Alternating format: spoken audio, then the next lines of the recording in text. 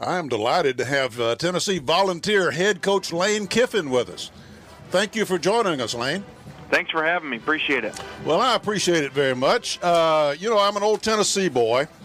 I grew up in a little town called Lawrenceburg over there, and followed. I remember when Johnny Majors was playing, and the great Tennessee tradition and so forth. And I tell you what, you've got people excited in Tennessee.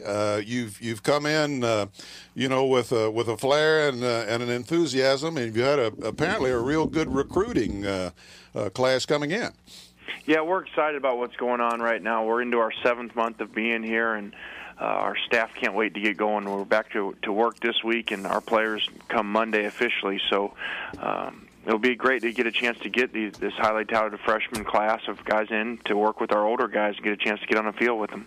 Oh, what do you got? You've got the number one rated running back in the country. I think Bryce Brown out of Wichita is coming in, and you've got a highly touted defensive back. I think it was rated about 4th or something. So what is the key to recruiting these young players? I know you came from the pros. You don't have to worry about that in that respect anyway. Do you personally engage in the recruiting effort? Yes, definitely. What we have to do is put together a plan and show them what their 3 to 4 to 5 years here will be like and why they should come to the University of Tennessee.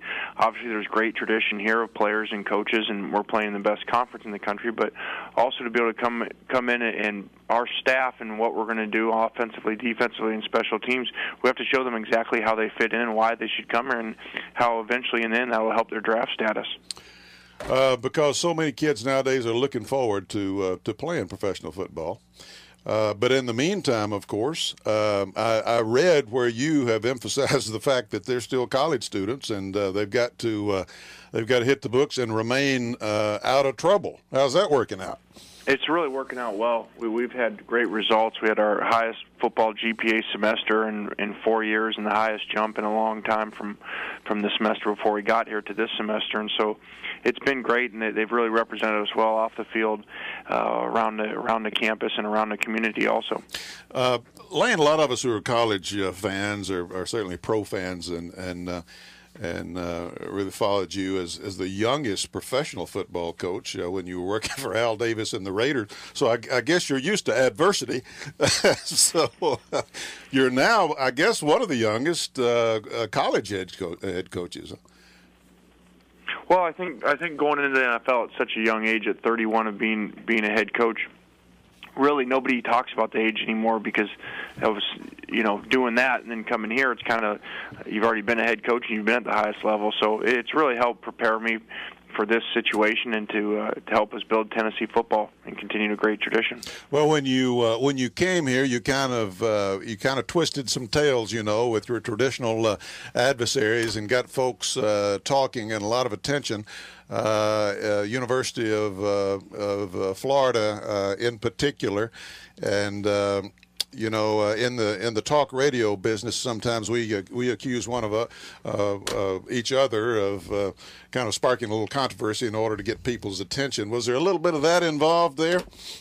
Well, looking at it, what had to happen is we had to get on the national map again, and Tennessee, for the way recruiting is nowadays, we need impact players immediately, and there are no 4 or 5 year plans. They don't give you that long anymore. There's too much pressure to win, so we had to go out and get players right away. And so some of the things, I don't love everything I had to do, but I felt it was things that I had to do to make us a national presence in Sports Illustrated and on Sports Center, because that's what kids nowadays are watching.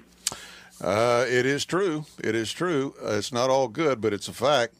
You mentioned you were thinking about putting up a billboard in South Florida. You still got that on the agenda? Yeah, we're still continuing to work on marketing campaigns to sell tickets and to continue to get the Power T out there around the country. Now that's going to go over well in South Florida, I'll bet. We'll see. Well, you just had a meeting of all the coaches and so forth, and this was a subject of conversation. But we all know it comes down to wins and losses. I saw years ago when when Johnny Majors didn't work out. He'd been the greatest hero in the history of Tennessee college football, and he had kind of rough sledding, and they let him go. So it's a tough game out there, and sometimes when people read about the high salaries and so forth, they don't realize how tenuous these coaches' jobs are. And you're right; you don't have a long-term plan. But you've got Florida away this year. You've got Alabama away this year. How do you see them stacking up? Is Florida going to be the class of the conference again this year?